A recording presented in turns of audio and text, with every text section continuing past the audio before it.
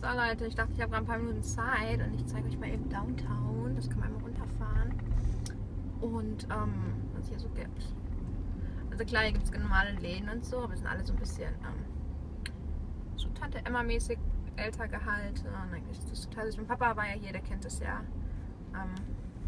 Hier ist so eine alte Tankstelle, so voll klein. Und 2 Zapfhähne. Stoppt an jedem Stoppschild. Hier die Straße rein ist meine Bar, mein Redcoat. Hier ist der Baumarkt, aus dem ich gerade komme. Ich war heute mal am Baumarkt. Ich wollte immer mal in diesen Laden rein. Ich war seit einem Jahr immer dran vorbei und ja, dachte mir, jetzt gehe ich heute mal rein.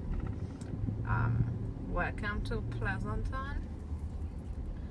Und ja, so, hier sind die Läden auf der Seite. Ich weiß gar nicht, was ich groß erzählen soll zu meiner Straße hier, zu meinem Downtown. Wir haben jeden ersten Mittwoch des Monats, jeden ersten Mittwoch im Monat, über den Sommer jetzt, immer ein Straßenfestival.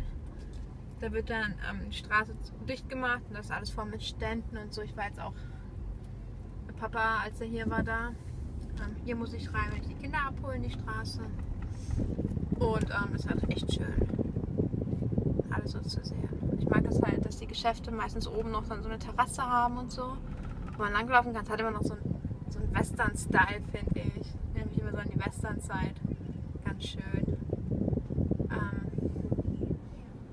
Ja. Und stopp. Lass die anderen beiden durch.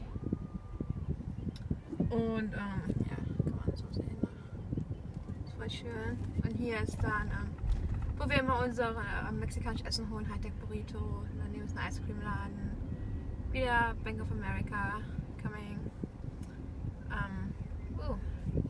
Hier ist Gay 90s, Pizzeria, eine der besten hier. Und ja. Man findet jetzt hier nicht kein Starbucks, kein McDonald's. Ist alles so ein bisschen älter gehalten. Ich weiß nicht. Wenn man hier so, man kann hier echt so einen Tag lang laufen, also gar nicht, man braucht den ganzen Tag, aber eine Stunde so durch Downtown schlendern ist halt echt schön. Ist keine neue Straße oder sowas, aber er erfüllt seinen Zweck, war. Ja, das war's auch schon. Also wie gesagt, das gibt's nicht. Ist halt, das heißt halt Downtown, ist halt diese eine Straße. Aber ist halt schön lang zu fahren. Ist halt nur kacke, wenn ich was von Starbucks will. Hier gibt's keinen Starbucks. Alles klar, Leute.